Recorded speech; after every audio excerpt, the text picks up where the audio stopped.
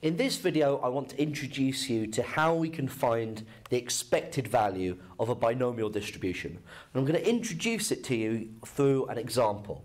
So let x be the number of threes when a fair die is rolled 3 times. So what we have is x being binomially distributed with an n of 3, because there are 3 rolls of the die, and the probability of success, the probability of getting a 3, is 1/6. Okay? So what we could do is we could draw out the probability distribution in a tabular form, like when we did this with the discrete random variables. So we could set up a table that looks something like this. So here are my x's. Here are the probability of x being equal to each of these. So the 3's could appear 0 times, it could appear once, it could appear twice, or it could appear 3 times. Okay? And I could work out each of these probabilities. Okay? So this one is the same as 3 choose 0 times 1/6 to the 0 times 5/6 to the 3. Okay, so effectively just 5/6 to the 3. So that's 125 over 216. Okay, and then let's change this up. Okay, same formula, but now we're doing 3 choose 1, 1/6 to the 1, and 5/6 to the 2. Okay, so we've got 3 times 1/6 times by 5/6 squared, which is 25 over 72. Okay, let's change this again. So when x is 2, change that to 2, that to a 2, that to a 1. So we now have 3 choose 2, which is 3, times by 1/6 squared, and then times by 5/6.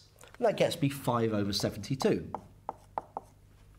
And then finally, now I could use the formula here, or I could just do 1, take away those 3 fractions. I'll keep with the formula. Okay, just change it up. So 3 choose 3 is 1, that's 1, so it's just 1/6 cubed, and that's 1 over 216. Okay? So that is the discrete probability distribution for this binomial, okay? And that's what it would look like. Now, when we worked out the expected value of a discrete random variable before, this was the sum of the x's times by each of their probabilities.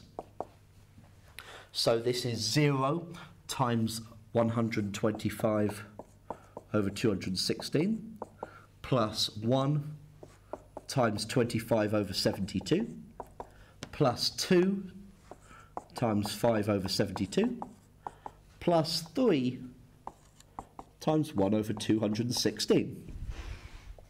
Okay, so we could work this out. We've got this, that's just 0, that's 25 over 72, and then we've got 10 over 72, and then we've got 3 over 216. And we get a half. Okay, so that is actually my expected value in this case.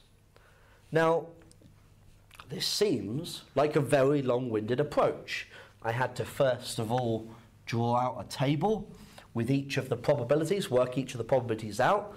Then I had to multiply each of the x's by their probabilities and add them all together, and that gets me my answer. This is a very long-winded approach.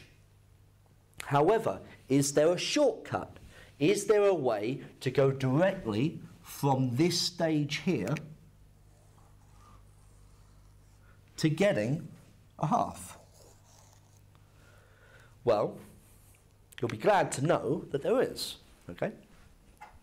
So, in actual fact, to get from the 3 and the 1/6 to a half, you could just multiply the 3 and the 1/6 together. and you get a half. So, although this is just one example, and obviously that doesn't form a proof, what I want to show is that actually, if you just multiply the n and the p together, you will get the expected value. So, in general, if x is binomially distributed with an n number of trials and a probability of success p, then the expected value, e of x, the mean, effectively, is just n times p. Okay?